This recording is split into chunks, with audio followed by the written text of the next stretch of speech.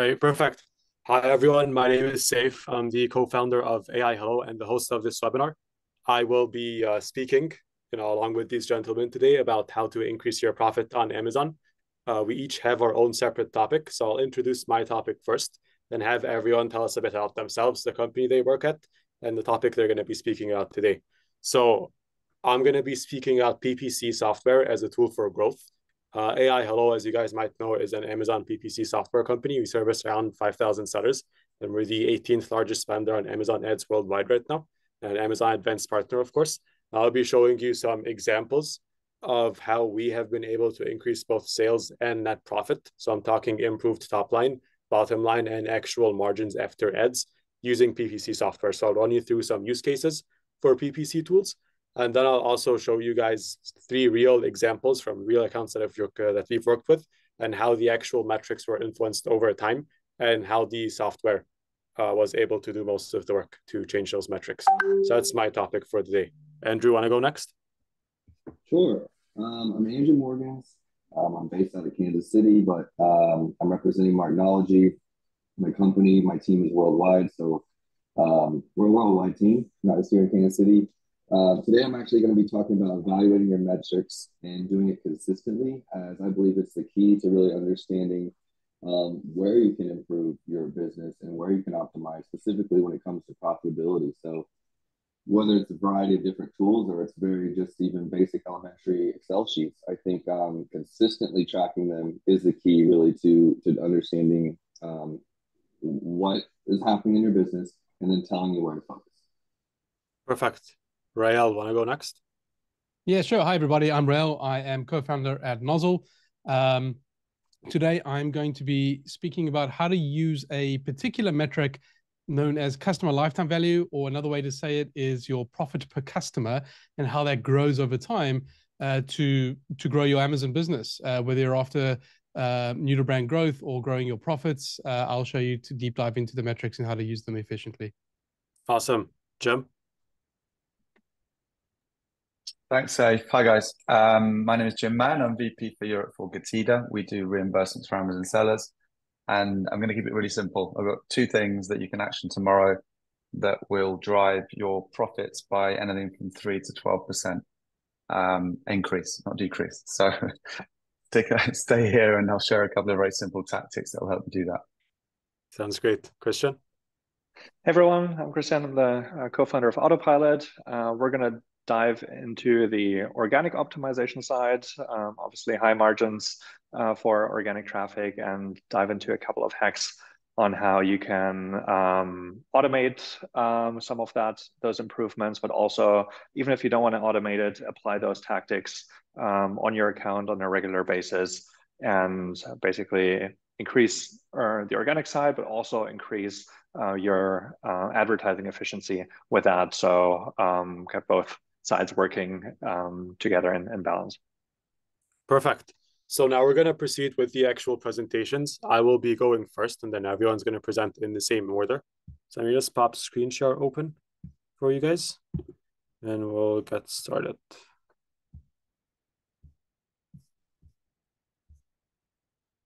Just give me a moment over here.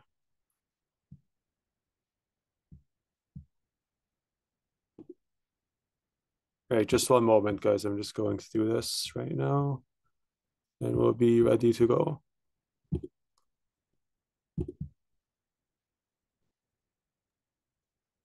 Right. It's probably worth saying that we'd encourage any questions as well. Yeah, of course. There's a Q&A at the end. Yeah, please, guys. So tell us where you are. Tell us what you think about these topics. Any questions around these topics? Very happy to. I'm sure all of us are happy to talk and answer questions as we go. No one likes talking to a wall, so please give us some questions. Absolutely. All right, here we go. Can everyone see my screen, guys? Yeah. All right, let me just move this around just to clear up my view. Okay, present. All right, so as discussed, my topic is PPC software as a tool for growth. We have been running this PPC tool for more than half a decade now. So we got started around 2018 This is 6 years of automating people's ads. We've done a lot of manual management too. So I know like the differences between the two. I know the capabilities of both. And in this deck, I'm going to present the specific use cases that I found to be very useful with our PPC software over the last almost half a decade right now, and the things that we've been able to pull off using our tool to grow the businesses that we work with. So first things first, why do people even use PPC software? There are 4 main reasons. The first one is human performance can be very inconsistent. And this could either be people on your team or the agency that you work with. So for example, if you guys have a team of your own, most of you probably would, like sometimes your PPC guy is off, he's sick. There's no, if you hire people offshore, there might not be Wi-Fi that day, there might not be electricity. You run into a bunch of different issues like that. And even outside of stuff like that, like sometimes you hire someone, they're not good, you hire another person, they're slightly better, they leave, they go get another job, you're forced to hire a third person, that person ends up being bad. So it becomes a headache, it becomes very difficult to get consistency with your PPC performance and to always be sure that everything like to do with the maintenance and growth of your account, like the harvesting, the negation, the bidding, the placement boost, the day parting. It's very difficult to know that the stuff is happening at a high level every day if you don't have a tool in place. The second thing is if you're managing a large number of products and campaigns, it's very difficult to do it manually. So if you have, several hundred SKUs, 1,000+ campaigns, like you could do bulk sheets theoretically, but you're still going to miss a lot of things because no one's going through bulk sheet row by row, looking at every single keyword. And if you're doing that, you're wasting a lot of time. Right. And if you're not using bulk sheets even, and you're just doing it manually through Campaign Manager or even the targeting tab, again, huge amount of time you're wasting for worse results. The third thing is freeing up your time. So most owner operators up until like early 7 figures are usually doing the PPC themselves if they haven't hired an agency. And these people end up telling me that they're spending 10, 15, 20 hours per week on their ads. And these people usually aren't the best at PPC. So they're using half of their work week, assuming they work a 40-hour week. They're using half of that time on their PPC. They're not even that good at it. So they end up wasting that time while they could have focused on other things that they're better at, like product development, finding new suppliers, improving your margins, operations, fulfillment, and all that other stuff that could move the needle more for their business. Finally, number 4 is decreasing workforce requirements. If you have a large account, you might need several people working on your PPC. So if you're doing above 100K per month in ad spend on a larger product catalog, you could have like 2, 3, or 4 people working on your account. And if you're hiring US based, that's a lot of money. Even if you're hiring offshore, like you're going to have to manage a bunch of people and it does add up in terms of monthly expenses. So all of these are reasons people have started to implement PPC software over the last few years. After that, what can PPC software actually do for your account? So the first and main thing that you guys are all aware of is PPC software can adjust bids on all of your keywords every single day. So instead of you adjusting it occasionally or trusting some guy that you met online to do it for you, you could just have it done in a super accurate, super efficient way every single day for you without you having to touch those keywords, right? So you end up hitting your ACoS targets. You don't miss a bid change. You don't miss a bid increase or a decrease. You don't miss anything. And it happens every day. You don't have to touch it or follow up on it. Second thing is it adds hundreds of keywords monthly to your campaigns. So as soon as you switch on the harvesting feature in our software and even other softwares, you're going to start to see a lot of keywords pop up in your different match types and your different ad types. That ends up growing your account and growing your visibility. Third thing is it can negate bad search terms. So if you reach a certain spend threshold or a click threshold, depending on the software that you use, we can negate the search term for you automatically. And you end up saving thousands of dollars by doing this. I've seen accounts that are spending like $40,000, $50,000 a year on keywords that should have been negated or search terms that should have been negated. The fourth thing is you can create up to 20,000 ad groups with all of the keywords and the ASIN targets in place in one go. And this is literally like 3 or 4 clicks. And this is based on our own tool. This isn't possible with most tools, but with us, you can do up to 20,000 ad groups in one go. And each ad group is going to show up with keywords and ASIN targets and even category targets in place. And this covers all the targeting types and all the match types that you could want. After that, you can decrease your ACoS and grow your sales. So we're going to show you a few examples of how we did that. You can adjust your placement boost automatically. So if you're performing differently, on each placement, which is usually the case. We can adjust your placement boost on each one every single day, which is generally something you wouldn't check manually. We could change it every single day for you to make sure your money is being directed towards the most profitable placements and not just being spent randomly, because I do see some accounts where most of their budget is actually going to their worst placement. It's not something that they're looking to fix until we actually come in and put their campaigns on our software. And then finally, we can do day parting. So I have an example for this. Right. So is this all just a sales pitch? So obviously, I am the co-founder of an Amazon PPC software company. I benefit from people using Amazon PPC software, ideally mine. I make a lot of money doing this. So is this all just a sales pitch? To prove my point, I've gathered a few examples from real accounts. I'll show you the real numbers and the actual progress that we made, and you guys can be the judge of it. So over here, this is from my dashboard. You can see the before and after on this. So these are all 30-day periods. This is the first 30 days. And then you can see over here, this green dot, which means a bunch of the campaigns were connected on the software, and another green dot, which means some more campaigns were added to the software. And then you can see the difference in performance. So before, this account was doing around $48,000 a month in spend and $115,000 in ad sales. It's these two figures over here. And they were at a 32.91% tackles, right, with $146,000 in total sales. A month later, they were able to cut $6,000 out of their ad spend and sell more. So you had $125K versus $115K in ad sales. They dropped their ACoS from 42% almost to around 34%, and their tackles dropped significantly. So for almost 33% to almost 27% with rounding, which is like a 6% difference, which is huge. Talking about margins, 6% of revenue no longer being spent on ads is huge for a margin, of course, especially when your sales went up by 10%. So 147K to 160K, 0.5 almost. Right. So how did we do this? This account was initially targeting almost only 10 keywords, right? There were others in the campaigns, but they weren't really spending because of the bids. And since those 10 keywords were driving the majority of the traffic, they had to bid super high on those keywords. So they were paying an insane amount per click, which caused their ACoS to go up and obviously caused their TACoS to go up. And after some time, like they reached a point where they were spending so much more on those keywords and they were driving in incremental revenue, right? So the TACoS ended up being too high. What we did was we switched on harvesting, and we harvested hundreds of keywords. And of those hundreds of keywords, we landed on 50 that ended up contributing significantly to the traffic and revenue of the account. And those helped increase sales, number one. Number two, decreased our dependence on those first 10 keywords, which allowed us to reduce our cost per click, which also improved the ACoS and TACoS, as you guys saw. So the second thing ties into what I said earlier. We stopped overbidding on those 10 initial keywords because we had replacements for them right now. We weren't dependent on those 10 keywords anymore. And then number three, we negated a lot of wasteful search terms. They had search terms in the account that had spent hundreds of dollars each without ever producing a sale, and we negated those. And that dropped the ad spend by like $1,000+ per month, right? Our second example over here is actually a new launch.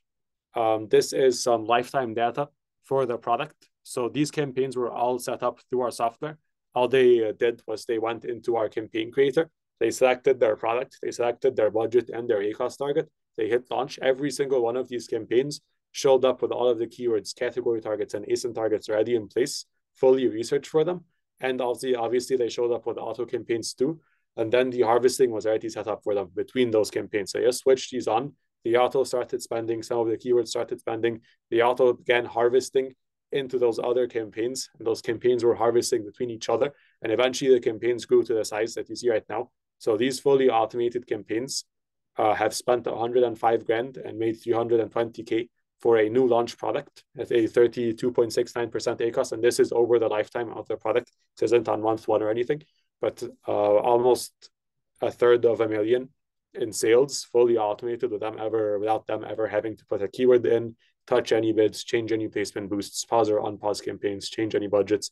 It was all done for them, right? And this is lifetime. Like right now, this is doing a lot better. Like it's not like it's only doing like $10,000 a month in ad spend. You guys are going to see the figures right now. So how did we achieve this? These campaigns were launched for a new product released in December of 23. So this is around 7 months ago. It was towards the end of December, so more like 6 months ago. Everything out the campaigns was automated, as I mentioned. So the setup, the keyword research, the harvesting, bidding, and negation, all of that was fully done through the tool, and these were never ever touched by a human. And then those campaigns today are spending around 40K a month, and that they're around a 27% ACoS, I believe. It's a bit lower than the ACoS I showed you in the previous screenshot, because that's the lifetime ACoS, which included the higher ACoS period once this product just launched. So they're doing pretty significant revenue out of this ASIN right now, probably above 6 figures a month if my math is right.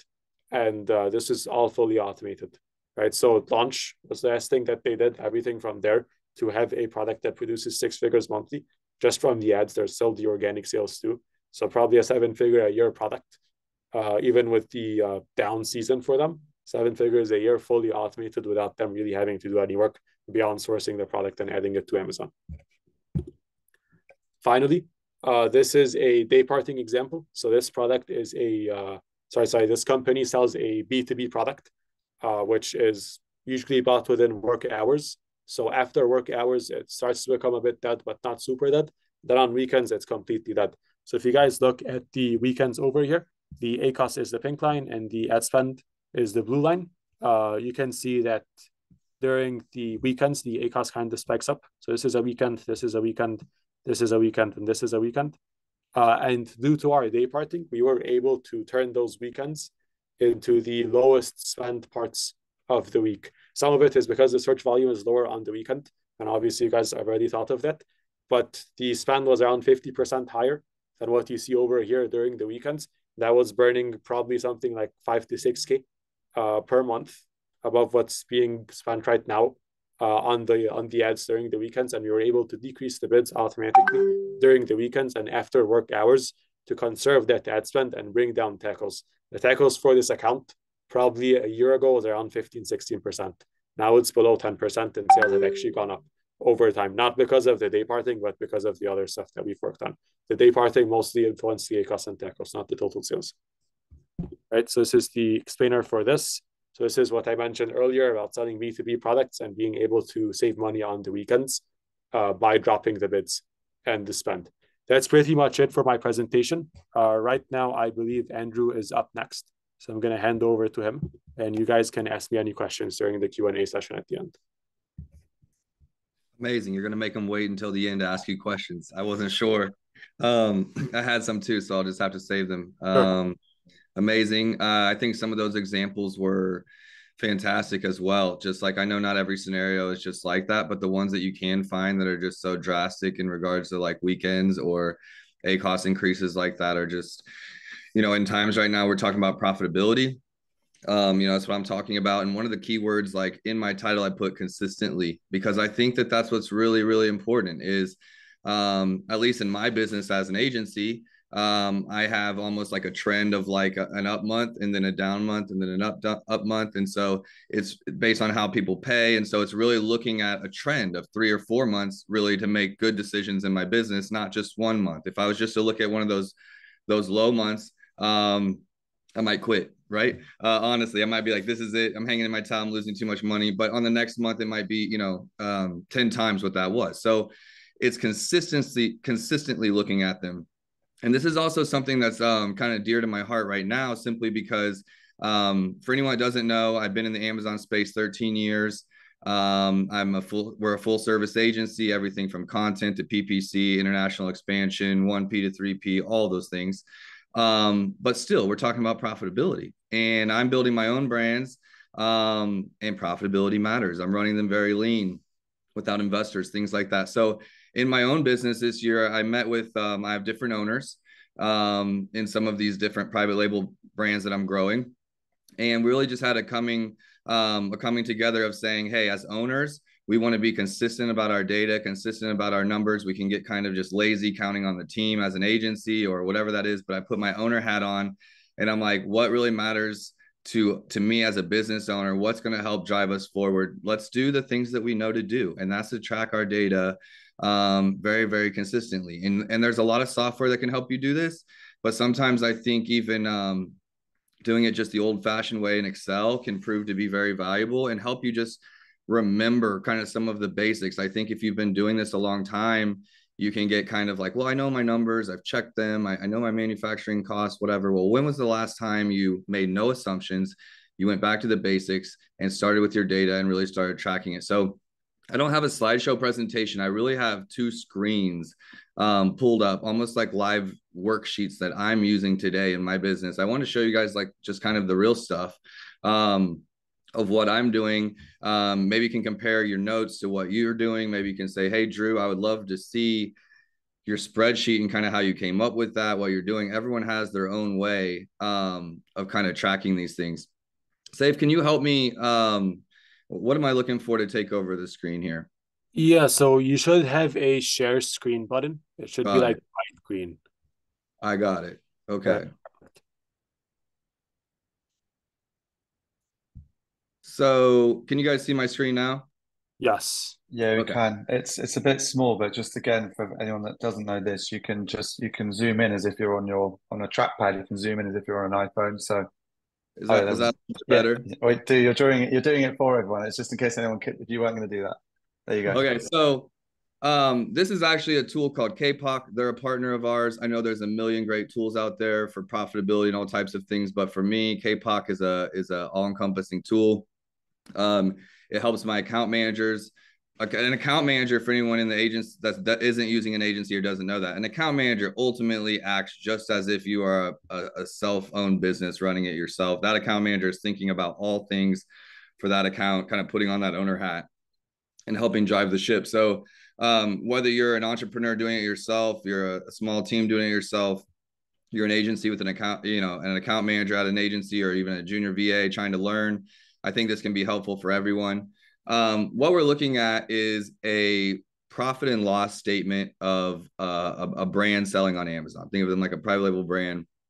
And we're tracking consistently. This is not an Excel spreadsheet. This is obviously a lot easier. What we have to enter here is cost of goods, and then it pulls in through the API returns, promotions, discounts, storage, inventory placement fees, those types of things. It's taken into account PPC, all those things to really help you get an accurate view, because we just talked PPC, and PPC is super, super important. Getting your tacos is super, super important.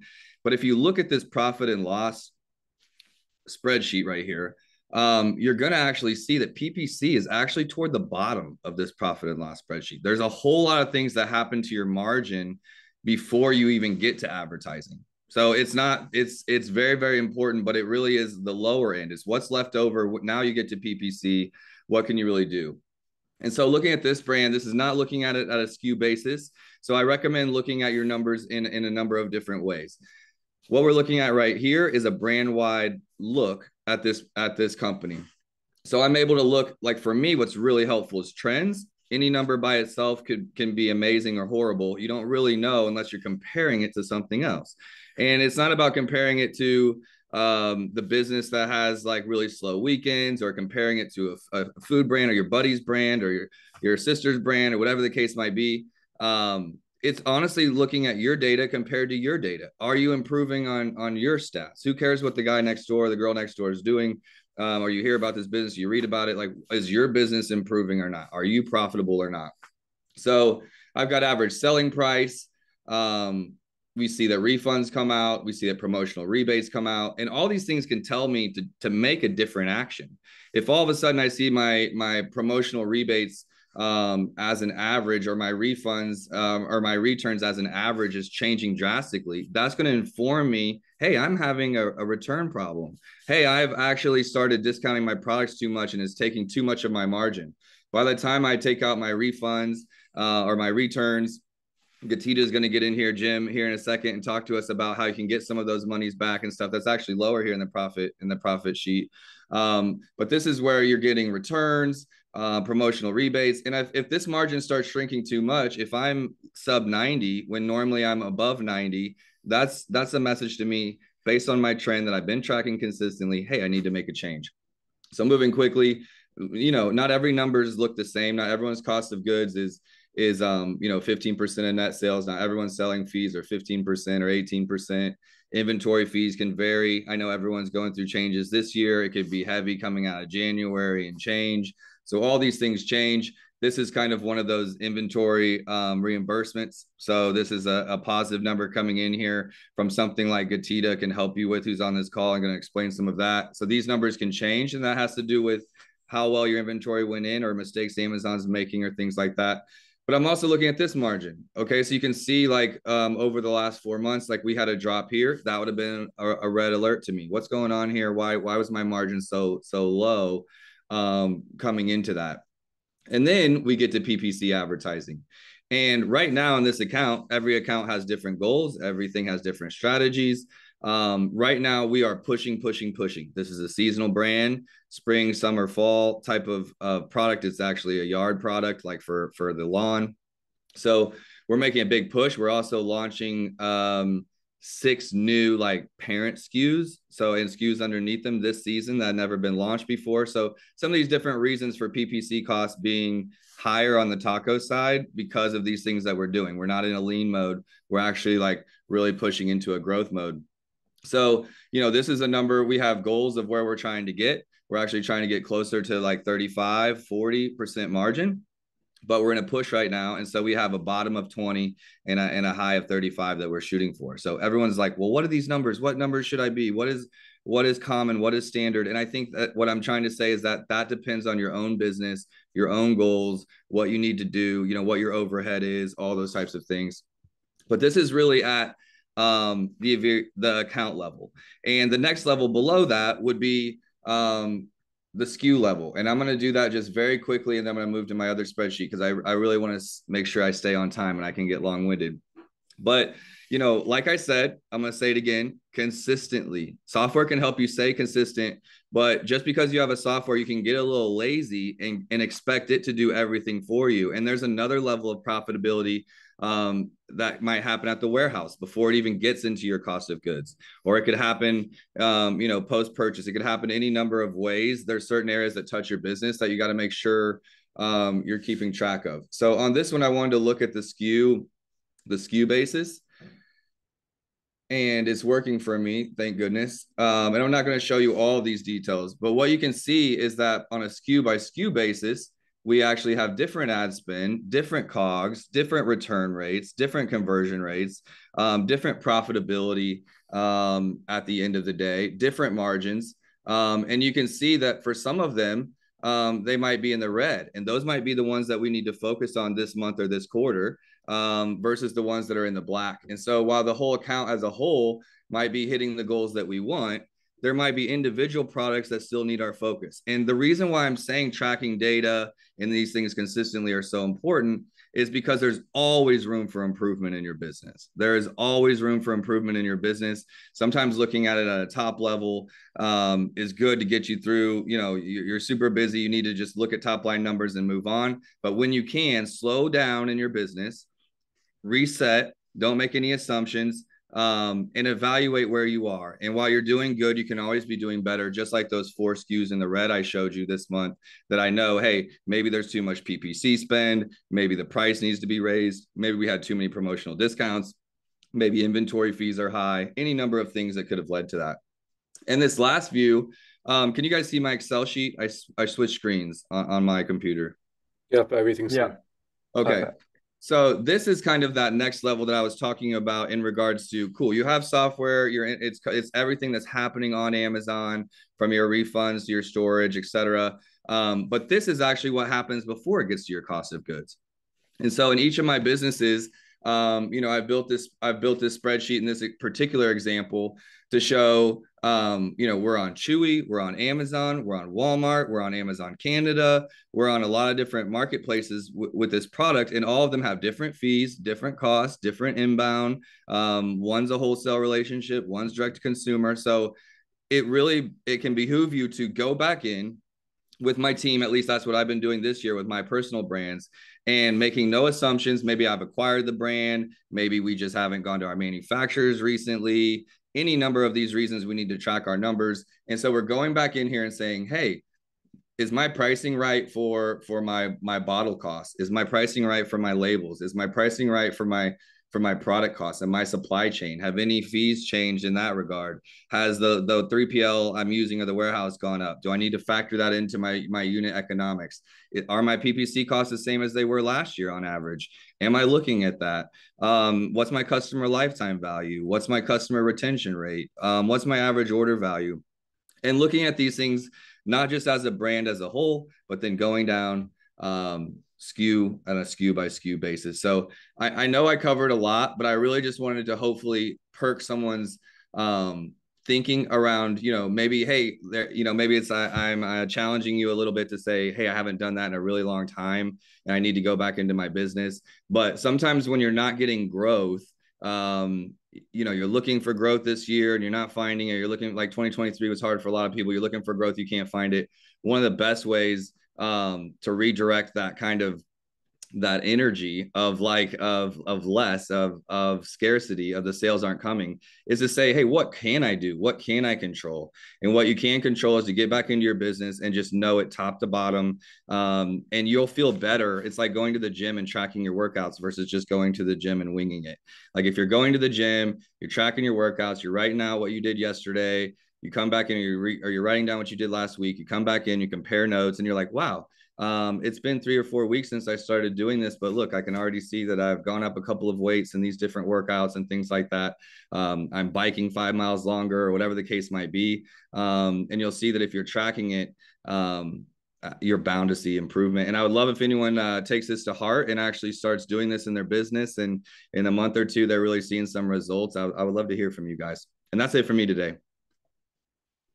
Perfect. No, this was amazing. I think this could work as a wake-up call for some of the sellers who are going to watch this, because most of the people that I work with aren't tracking their numbers at all. Like a lot of people don't know what they're spending on ads. Even many people don't know their margins, their fulfillment cost, their landed cost. So I think this could be a wake-up call for some sellers hopefully watching this. And I think this was super useful. They always say, like, if you're not on top of your numbers are definitely on top of you. A lot of people are losing money or not making as much as they think they are. They only find out at the end of the year. So you have to really be updating this stuff monthly at the very least, and you have to know your numbers by heart. So this was super useful. Thank you so much. Right. Perfect. Rael, you're up next.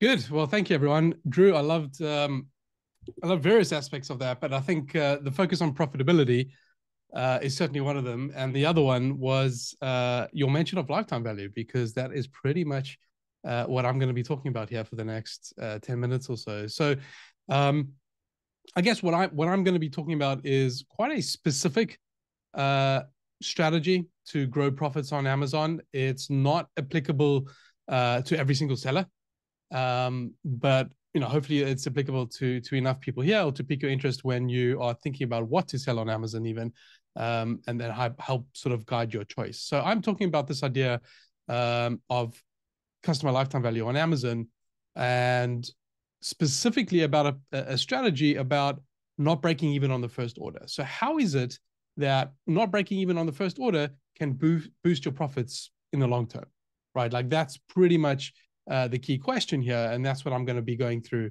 in the next 10 minutes. So definitely just needs a bit of an introduction about what we are talking about when we talk about this idea of lifetime value and sort of the other side of the coin, what we call customer acquisition cost.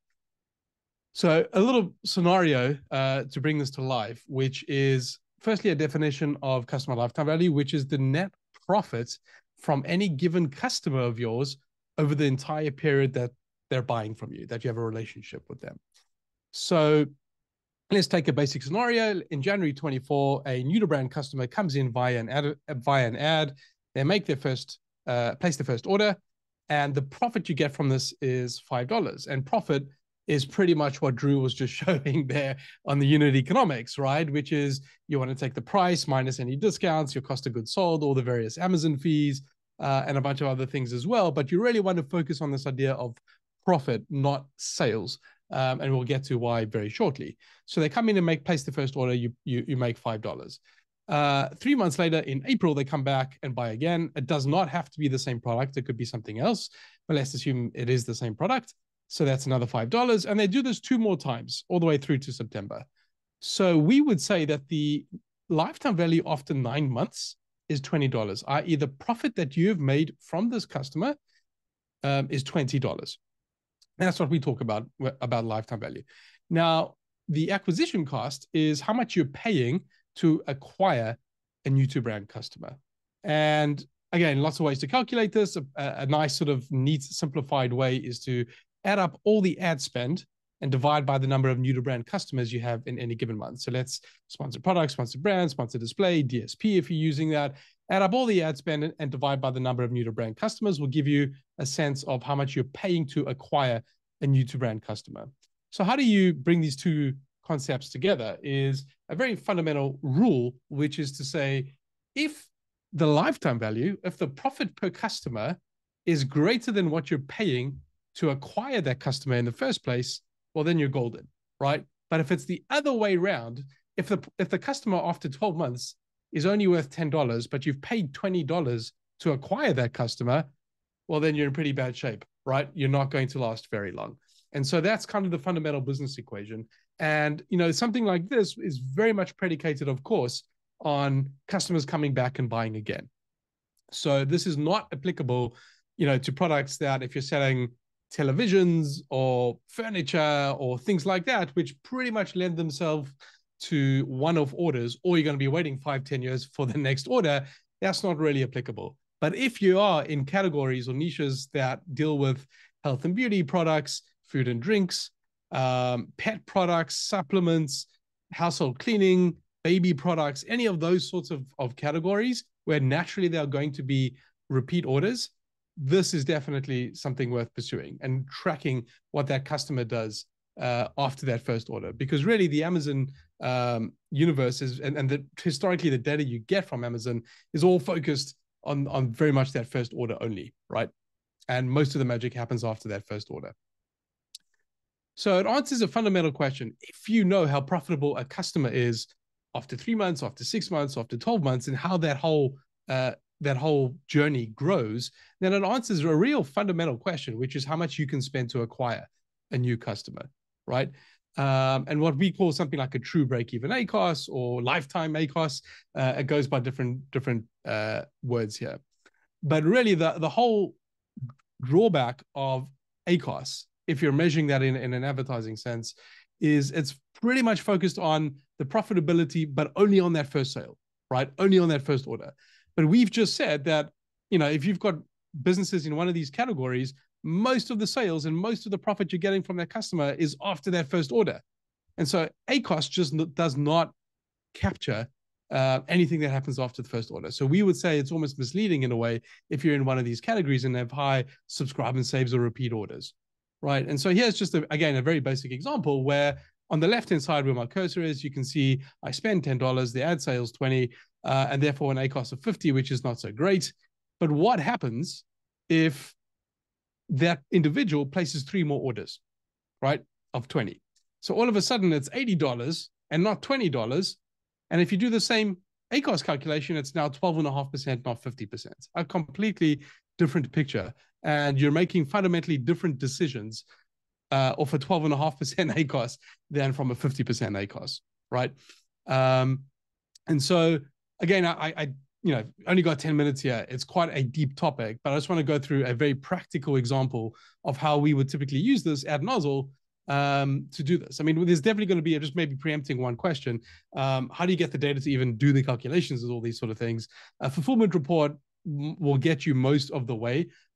You might not have the most accurate, you know, granular data sets there, but you can get a very long way by analyzing the individual orders via fulfillment report there. But let's talk about a specific example. So, you know, you can do this on a brand level, and it's really helpful to do that. But again, as Drew mentioned earlier, drilling down into like individual SKUs and ASINs, I think is really where you're going to squeeze out the most profitability. So the question then is, how is it that you would know which ASINs to focus on, right? And so step one for us would be, okay, let's find the ASINs that have a decent amount of sales every month that are coming from repeat customers, right? And we've set a benchmark based on experience of about, let's say, at least 40% of your sales need to be coming from existing customers as a good place to start. And of course, you want to do things like remove any outliers around, yeah, it might be 40%, but it's only been launched for 6 months and we're not quite sure. So do it like on, stable ASINs that have good fundamentals, good ratings, reviews, and you're not going to have any inventory issues and things like that, right? So you want to make sure that you're going to make an investment in this, that it's going to be around for a while. So step one, at least 40% coming from existing customers, 40% of sales, ensure the fundamentals are good.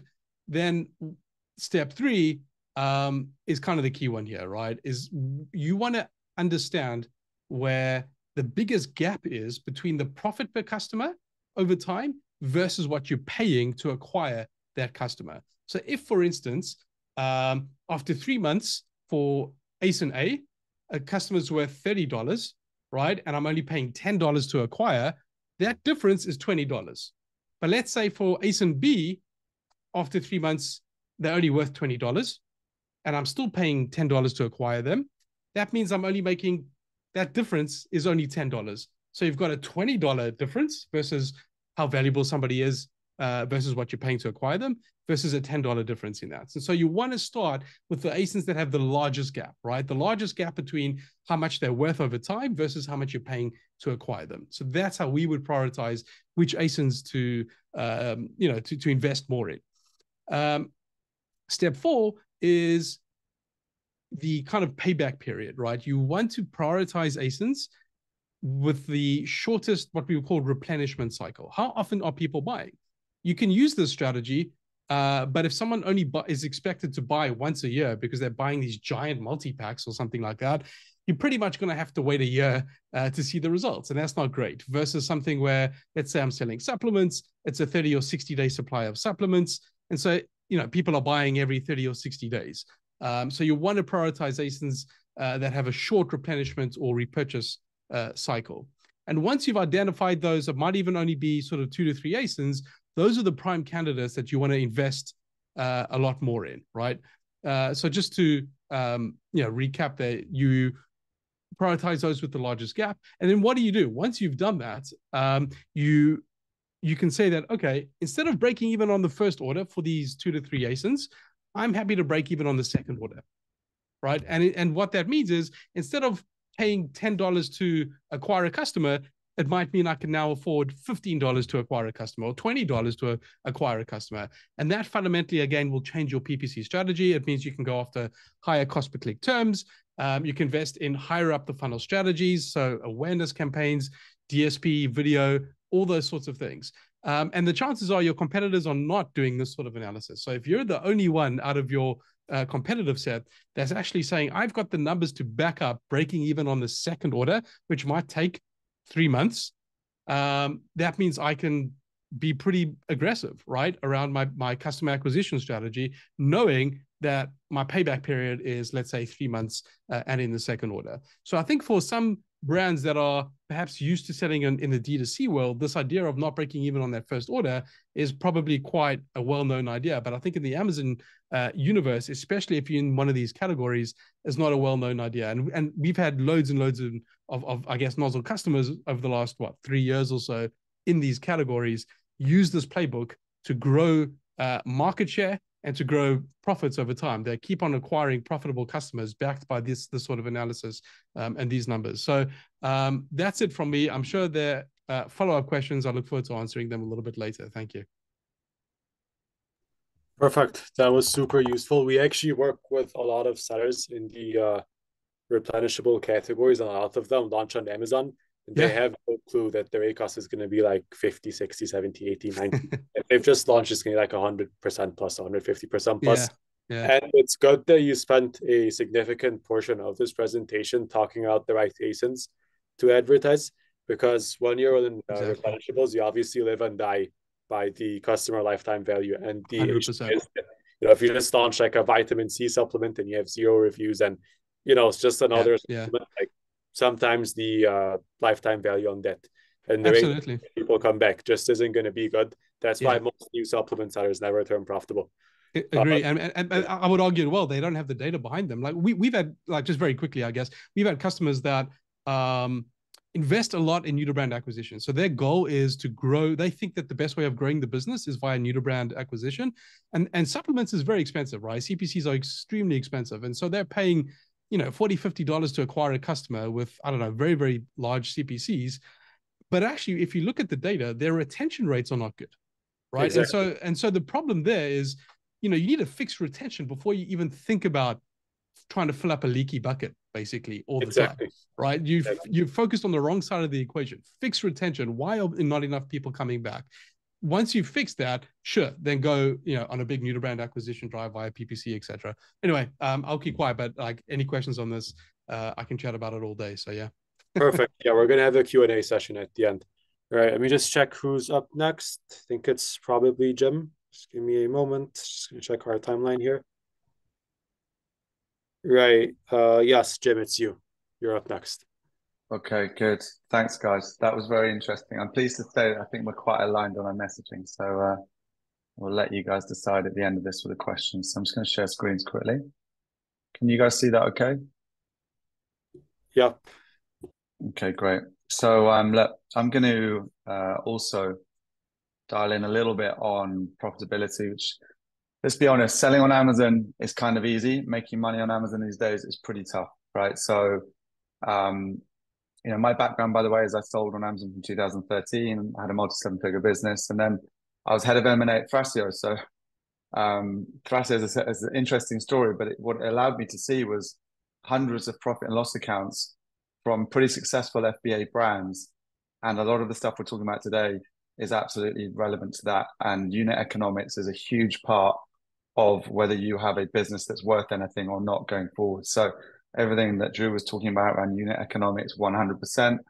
Everything about lifetime value that Rael was just talking about, yes. And I'm going to talk about some stuff now, which hopefully brings all of this in line as well. So, 2024, Amazon's getting tougher. Advertising costs are potentially going up. It's hard to keep them down. Amazon fees with new inventory placement, low inventory fees, high inventory fees, seasonal fees. It's getting tough. Amazon's taking bites at the cherry all the time. Shipping costs are stabilized at the moment, but historically just went up a bit.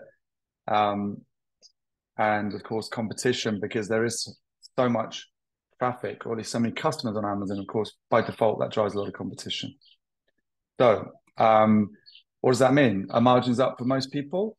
Probably not, right? At the moment, I think people are trying to optimize their business rather than scale their business. And a big part of optimization equals focusing on margin, which is why we're all here today.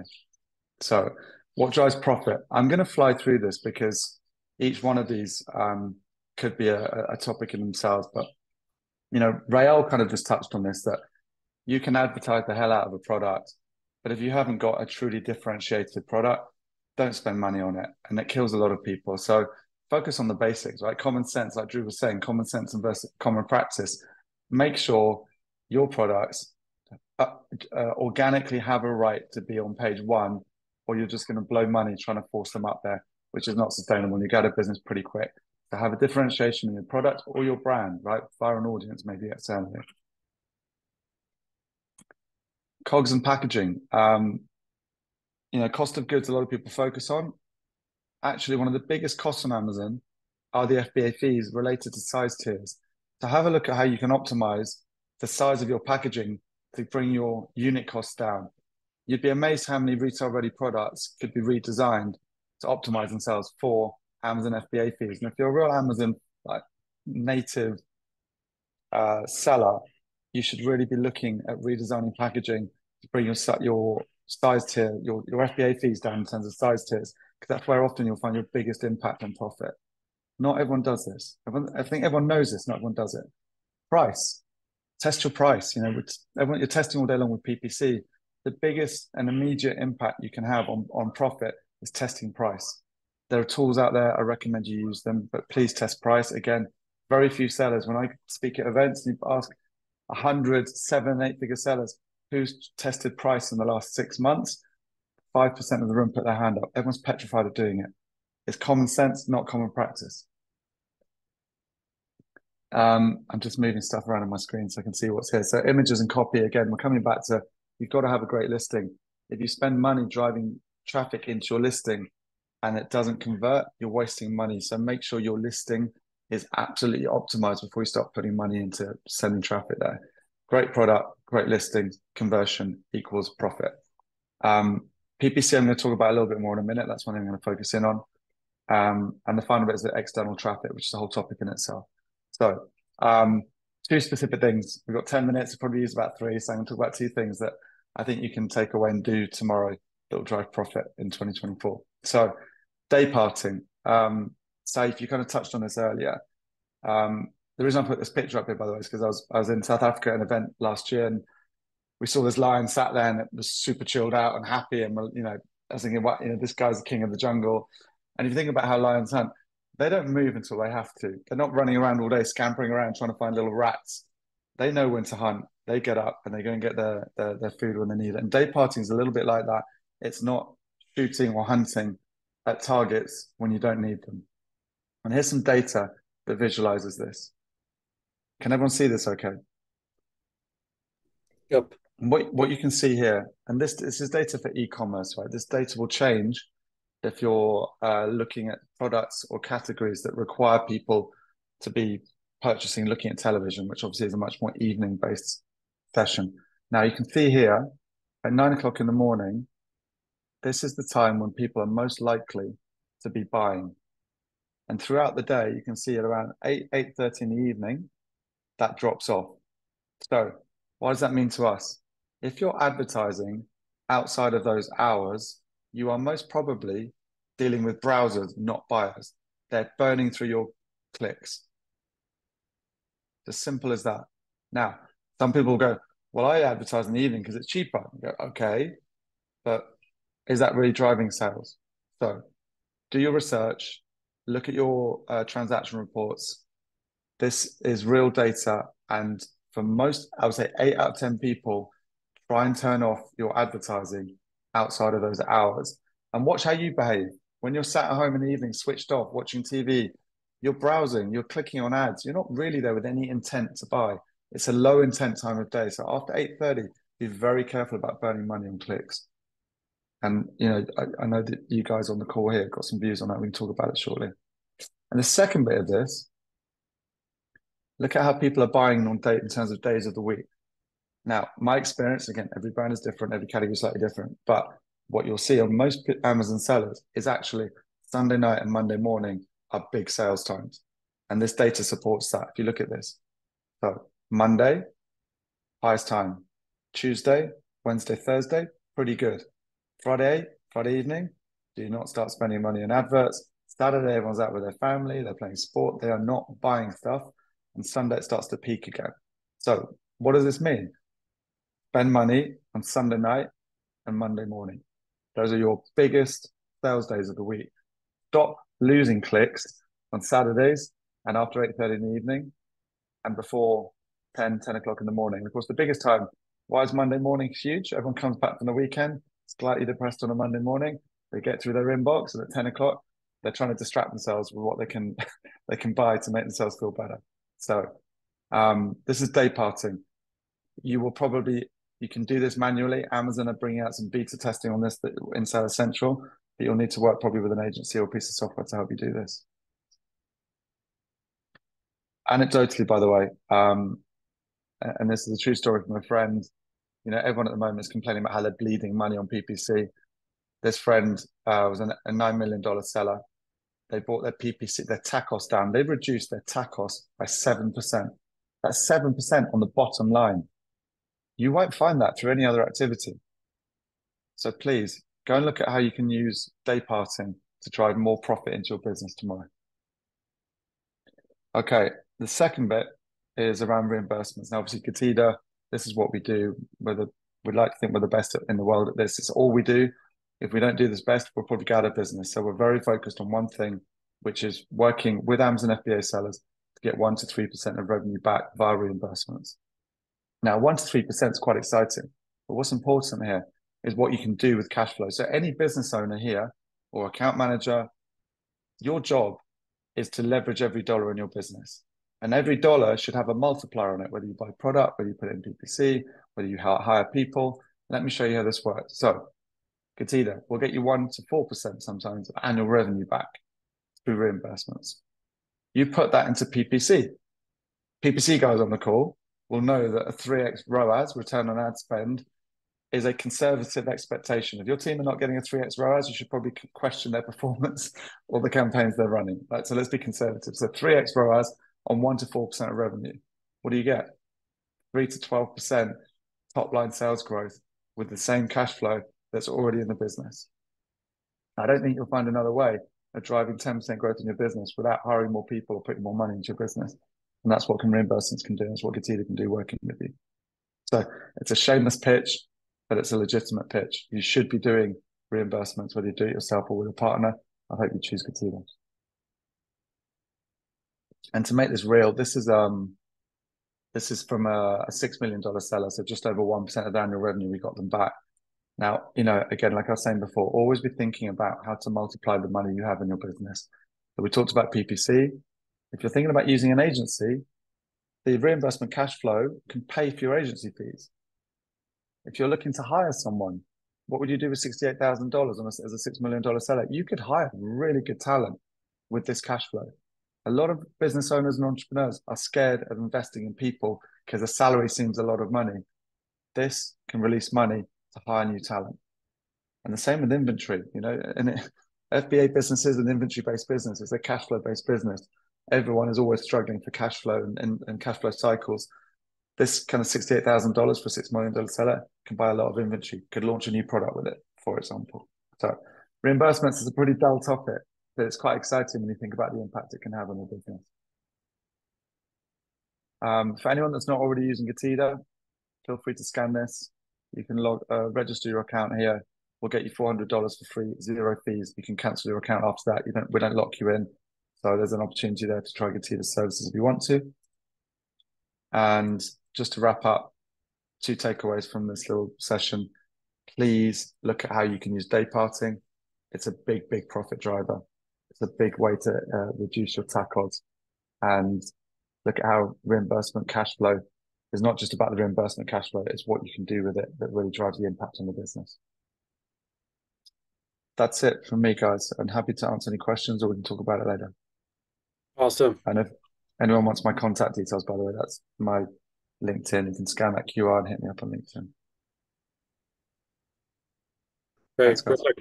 Thank you so much for that. No, this is super actionable.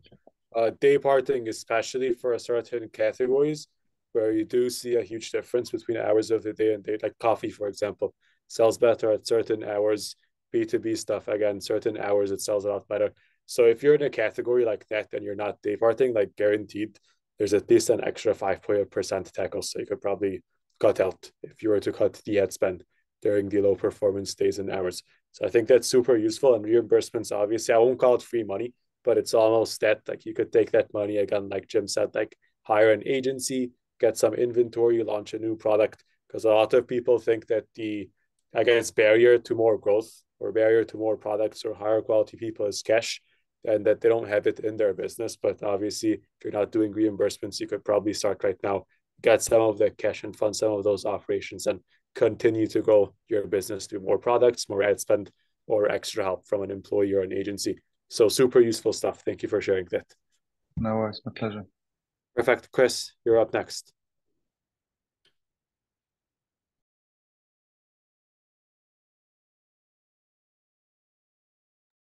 Sorry, just had to find the unmute button here. Thank you, Sabes. I'm super excited to join this webinar. Now we're going to look at, I guess, a version of free money, essentially, which is generating more organic lift, which you can either apply the tactics that we're going to talk about, like on your business directly, or leverage a solution like ours to generate that lift automatically. But what we're going to go into is basically an approach to listing optimization, hacks around that, and how Amazon evolves around listing optimization, around AI search these days. Before we jump in quickly on my background, I'm Christian, one of the co-founders of Autopilot. It's been almost 9 years since I started working with Amazon data. Initially, we were heads down with our team or on the machine learning side for a couple of years, but then really came into the e-commerce space in late 2020. We started using our tools to build transparency for brands, grew up to 12,000 brands that are actively connected today, and went through a process of launching real-time alerting. We're very passionate about the topic of alerting folks on things that will help them drive their profits.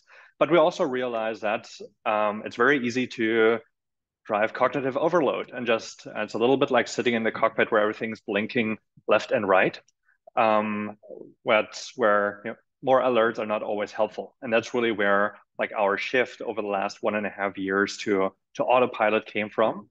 And I want to talk a little bit about kind of the learnings from that journey, which are applicable to everyday listing optimization. So really the goal is two things. First of all, increasing organic traffic, and as a benefit of that, also increasing overall return on ad sales and ad spend. Both obviously in the absolute and of increasing your sales as a relative share against paid sales. The reason why we're so passionate about this from a net profit perspective is obvious. Organic traffic carries the higher margin. So we want to make sure that you have kind of a healthy mix of that in your listing. Now, we focus on a variety of things around the product catalog. So let's start with some of the basics around that. And just, I guess, reflecting on that question, like when was the last time that you actually optimize your listing content? And how did that, like, when was that for your top ASINs? Last week, last month, last quarter, probably one of those. But then, what about the full catalog? Like, when was the last time you really ranked up that full catalog? Most folks never get to the majority of ASINs that they set up at some point to optimize. And the reason for that is simple, which is it's a common understanding that at least for many setters, 20% of the ASINs are driving 80% of the sales. So frankly speaking, it's not necessarily worth your time really going into that long tail and optimizing that. But the inverse is also true, which is that the 80%, which you don't spend time on optimizing, they will never make it into kind of that top percentile here. And they would never reach that point unless they get optimized. So when we talk about listing optimization, it's basically, you could say, the question of how do we reduce the transaction costs and making sure that everything gets optimized, the entire long tail gets the lift, and you can essentially move the entire revenue and profit profile of your brand up. And by the way, this also generates a perfect playground for the advertising side, because any advertising dollar that here would probably be spent on the yellow part, assuming it's lower listing quality, is basically cash thrown out of the window, because you'll know that you have lower conversion rates on maybe more poor listings. So by bringing the quality up, that opens a playground for AI Hello here, for example, to just have a much broader area to drive effective and successful campaigns on. So why are we so passionate about listing optimization in the first place? I would say it's pretty simple. Like, we love cash, he loves cash, and we assume that you love cash. And it's really as simple as that. If we look into the numbers, and this is kind of from one of the case studies with a brand that's doing right around 900K per month in sales, the effect of listing optimization can be seen in 3 specific areas. First of all, you drive more organic traffic, so you have more organic page views. Now, you also increase the quality of the listing, so higher conversion rates on the entirety of your organic traffic that you have. And by the way, you also benefit from that higher conversion rate now on your advertised traffic, because it starts converting higher, starts delivering better ad metrics. And basically for these guys here, We managed to increase profits by 21%. Also, obviously, a strong effect here is that since the majority of this lift is fully organic, you just have hopefully a very healthy margin profile on that, which can significantly bump profits here. And this was just a monthly view. Like the way we see listing optimization is you get into new keyword markets, you rank within them, and you establish that as something that continues on and on. And that continuity for us is really key to things. You may hear a little bit of my German accent, like this guy has more of an Austrian accent in that sense. But one of the things that he did extremely well was managing continuity, hustling every day, and like building out that muscle. And listing optimization, can be treated in a similar way. It's like going to the gym. Once feels good, but it's really the routine that builds the muscle. Now, you don't need to optimize your listings every day. That would probably be a little bit of an overkill.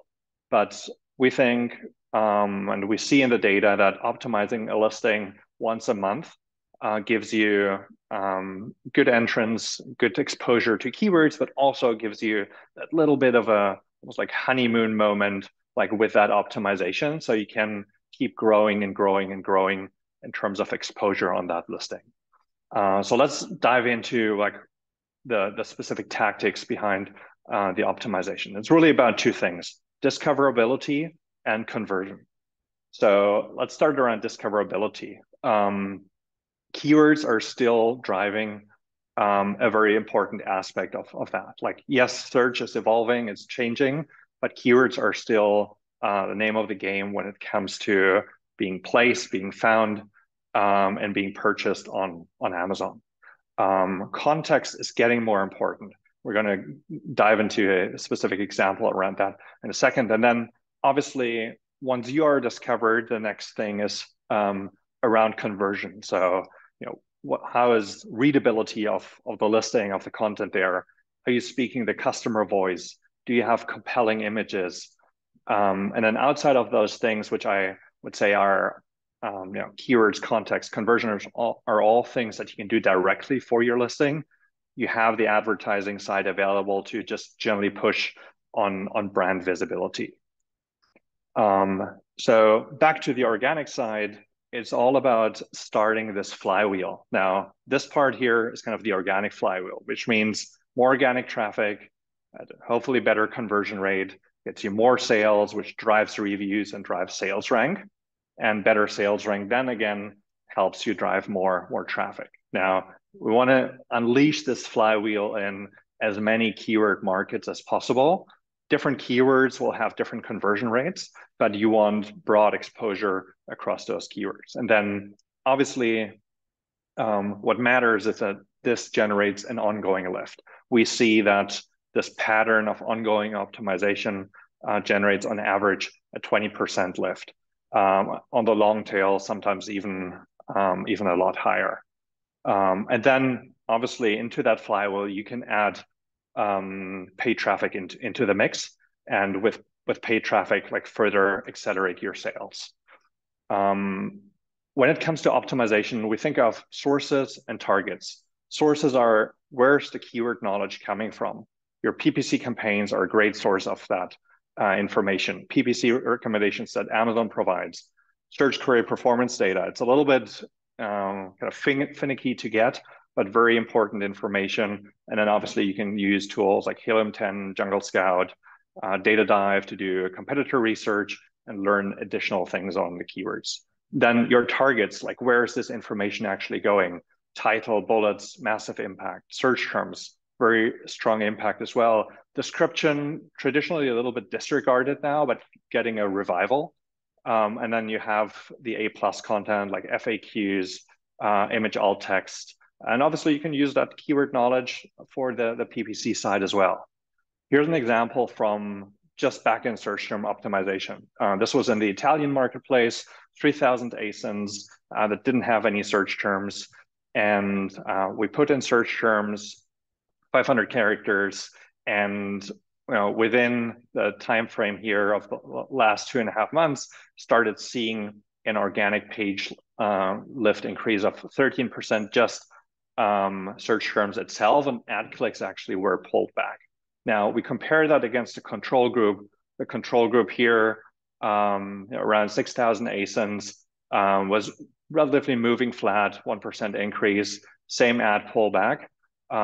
So it's one out of many examples where we see this play out. Now, Rufus is starting to change the game. It's not only about search terms anymore, not only about keywords, it's also getting context back in. And this example here, posted by Destiny Wishin from BDR Media a couple of days ago, like shows that it's how Rufus is referencing this description, and we think they're getting a big revival and second life in terms of importance for setters. And then obviously around conversion, not everyone is L'Oreal and can get away with such a poor listing like this one. You want to have your characters on, for bullet points around 200 to 250, not too many as well. Optimize the title for mobile. You want to make sure your brand's spelled right, and just consistency across variations. And it's not simple. With that, you can drive organic sales, you can drive ad efficiency, and really boost the advertising sales side of things, because we really see listings and ad optimization kind of go in that kind of yin-yang relationship where both sides can help each other. And quickly, just to wrap up, is it a human? Is it a machine that is optimizing? Let's look at the numbers. If you have 100 products, 10 colors, 10 sizes, you're going into 5 marketplaces, you're tracking at least 500,000 keywords across those listings. Those are 50,000 listings for you to optimize. And let's say you spend 60 minutes researching, writing, updating content, performance controlling after that. That's about 3 million minutes every month spent optimizing, or in whatever time frame. Now, that's pretty damn hard. So we think it's really about the collaboration between human and the machine. We built a process where the machines are doing what they're good at. They're tracking keywords, they're enforcing style guides, they're enforcing Amazon terms of service, and are delivering outputs, which are then quality controlled to make sure that there's no weird AI hallucination coming into this, and really folks can kind of drive and benefit at scale. And it's basically as simple as enrolling ASINs. It's just like with Getida, you kind of set and forget to a certain extent. It just prints money from when they're enrolled. We see the same outcomes with us, and in addition, you also get nice keywords for the PPC side of the house. If you want to try it out risk-free with a money-back guarantee, shoot me an email, mention today's webinar, and I'm happy to dive into any questions. Perfect. I agree with everything that you said. We've helped a bunch of sellers optimize their listings too. A lot of people don't know this because we're a software company, but we've done it too. And the performance difference you get when you go from one of these listings where it's just like a couple images of the product at different angles with a white background, very like bare, short, badly written bullet points, nothing for the A+, to a fully optimized listing is huge. And the sales lift is huge. The improvement in organic is huge. The improvement in even the ads is huge, like with the conversion rate and everything. So it's definitely something people need to pay attention to, especially since most people don't hire people in-house or work with a full service agency to actually get this done. And also your point about selecting the right products is also very significant. A lot of people are more fussed about their tiny products that are running at an ACoS that's too high or aren't selling. Whereas in reality, they should be focused on what's actually running their business and what's bringing money in. So thank you for sharing that. Right now, we have a Q&A session. You guys can send over some questions to me in the chat, and I'll read them out. Right, just give this a minute. Let's get a couple of questions in. Right, so the first question over here is for me, and it says, should people use a PPC software or an agency? And the answer to this is pretty nuanced. Usually it's both. As you guys have noticed in this webinar, there's more to PPC than just the bids, the keywords, the harvesting, the negation, and the day parting. Some of it is like, hey, which products do I even advertise? Do these metrics make sense? Right? Like if you're advertising a supplement using a PPC software and you have no clue what your lifetime value is, what you should be paying in terms of customer acquisition cost, what's good, what's not good, how much money you're making in the long run. Like all of that won't matter if you don't know these numbers or if you don't have someone to manage this for you. So choosing which products to advertise, choosing how to budget for things, choosing what the cost target is, what the TAC cost target is, and all of that stuff still requires a human. The thing is, though, that most PPC agencies do use a software tool. So generally, if you are going through an agency, you are also using software one way or another. So I'd recommend either if you're good at PPC yourself and you have the time, use a software and figure this stuff out on your own, or hire someone in-house or do it through an agency. But you do need to have someone who knows what they're doing and someone who does actually think out the strategy of the business and how to grow the account. PPC software is a tool for growth and a tool for maintenance and efficiency, but it doesn't replace your role or the role of whoever's in charge of your Amazon sales. In terms of strategy, you're actually thinking things through. So that's my answer to that question. After that, we have some questions for Rael. First one is, can you share some category benchmark data in terms of retention rates and lifetime value growth over time? And what should people be aiming for? Yeah, this is something we get asked, I guess, quite a lot here. Like I've seen loads and loads of data for all the categories, right? So it's all very well saying, my lifetime value is growing this much, or my retention rate is 20%. Like, is that good or is that bad, right? That's really the real question there. So, we would say, like, I guess tier 1 categories would be things like supplements and pet food. Those are the ones that typically would have the largest lifetime value growth over time and the highest retention rates. Obviously, those things are related. So specifically, like I would say, you're aiming from the first to the second order, you're aiming for at least 30%, ideally something like 35% of people coming back and placing a second order. Now, we've also found that it's not good comparing this to D2C, right? Because fundamentally, you don't have the same tools on Amazon as you do on D2C to influence repeat orders, right? You don't have email marketing. There is no Klaviyo. You don't have text messages. You don't have abandoned cart reminders. Like all those tools aren't there, so you can't expect the same retention rates. But I would say tier 1, 30 to 35 for like pet supplements and pet products.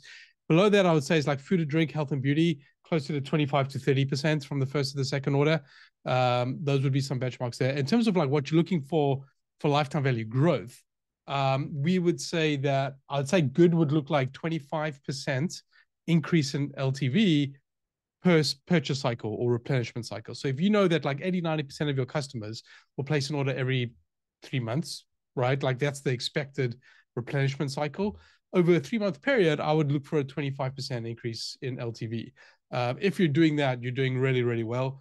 And you've got a lot of room to play with in terms of like a much higher customer acquisition cost to go after, payback period, all those things we spoke about earlier. So those would be like the 4 top categories. So just to recap, tier 1 on the pets and supplements, 30 to 35% first to second order retention. Then health and beauty, I would say, is closer to like 25, maybe 30% for some premium beauty I've seen. And food and drink would be there as well. Interestingly, I've seen things like clothing, right, where retention is much, much lower. It's like 12% or something like that. But because the AOVs are so or like premium clothing, I said, the AOVs are pretty high, the margins can be pretty high. Even something like a 12% retention could be pretty meaningful in terms of like driving overall profits there. So, it's obviously related to, to like profits and like AOVs too. But like, yeah, those are some benchmarks. Perfect. The second question, which is almost a follow-up to what you just mentioned, is what are some ways we can increase LTV? Yeah. So, the main lever, as I was saying, like the main levers you have, a lot of them don't apply on Amazon if you're used to the D2C world. But effectively, what drives lifetime value growth? It's going to be a combination of these 3 things. It's going to be a combination of, number 1, how many people come back? Not surprising, right? Customer retention turns out is important. Number two is going to be the timeline in which they come back. It matters whether they come back every year or every 90 days. The third thing that matters, and the hardest to influence, at least in today's environment, is the profit margin. Because, you know, we're talking about profit per customer here. You can have somebody buying from you literally every single day, but if your margin is near zero, that lifetime value is not going to grow. So it's a combination of those three things. On Amazon, it's probably the easiest to influence, like, retention rates, right? How do I get more people coming back? And that could be a combination of obviously subscribe and save would be the natural thing. Like the holy grail is people just sort of do this organically and they subscribe and save. And obviously you're not paying for any of those second, third, fourth orders, you know, via ads.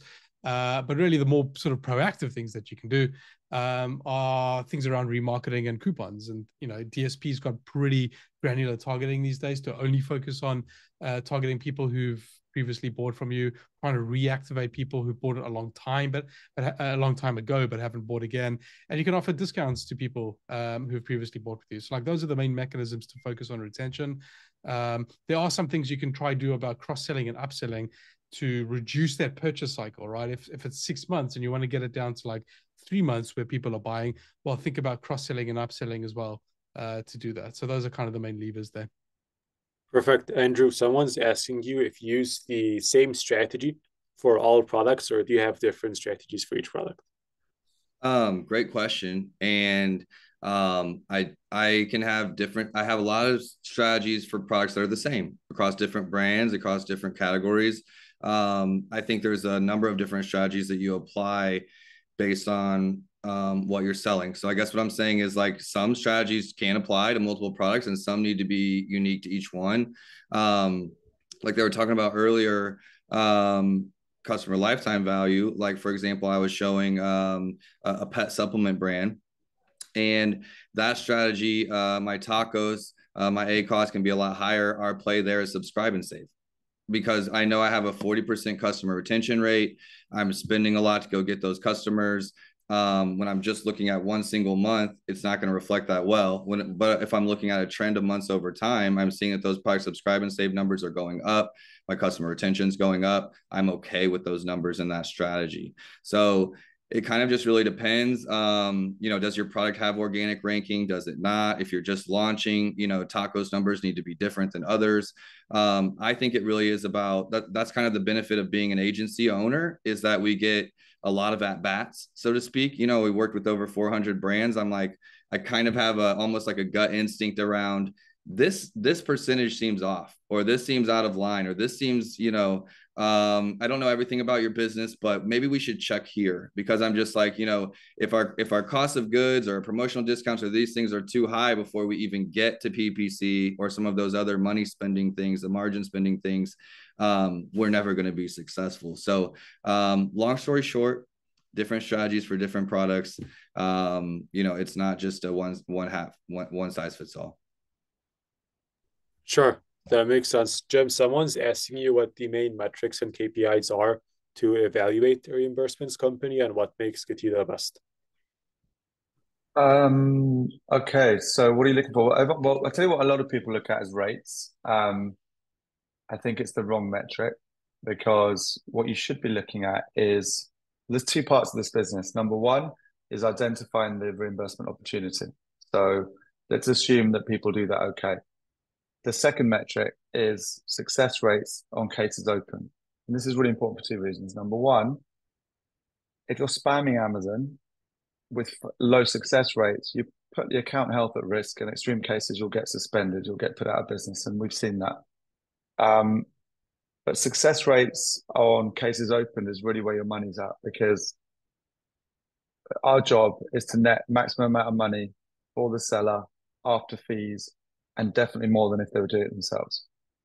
And the metric that drives that is success rate on cases opened. So I think that's probably the most important one. It's not the fee. The fee's a red herring. You can pay, it's like everything in life, right? You can get some things really cheap and then you regret it afterwards. So I'd focus on success rates as probably the biggest KPI. That's good. I didn't know that. Perfect. Chris, people are asking how sellers could use AI to automate the process that you showed us. Yep. So I think On the AI side, there's a couple of things. First of all, Amazon has started rolling out tools for kind of greenfield listing optimization, which is a great place to start. Like especially if you want to have a solid listing as a starting point. That's available on the US marketplace, was just rolled out to the European marketplace as well, and just helps kind of level the quality from or come in with a good quality. The ongoing listing optimization is something that Amazon does not support, and that's really where like we think like our approach is really coming into play, like that ongoing seeing like how is the market reacting to the product, how's the market changing, what keyword markets are opening up to kind of be sold into, and feeding that in. And at the end of the day, like for me personally, I rather focus on automation than on AI in terms of like value to the seller and value to the brand. Because the most important thing is like what gets the job done at the end of the day. It's not what gives you the nicest dashboards and maybe the most metrics to look at, because it's basically a cognitive overload, and folks just don't get the chance to even act on it. And that's obviously for our process, we apply AI in different forms, like with LLMs around writing content, or with the way we will look at keyword quality. But I try to really see it in the context of automation, bringing automation to the business. And this is a no-brainer in our opinion, because it makes money. It's proven that it creates that lift.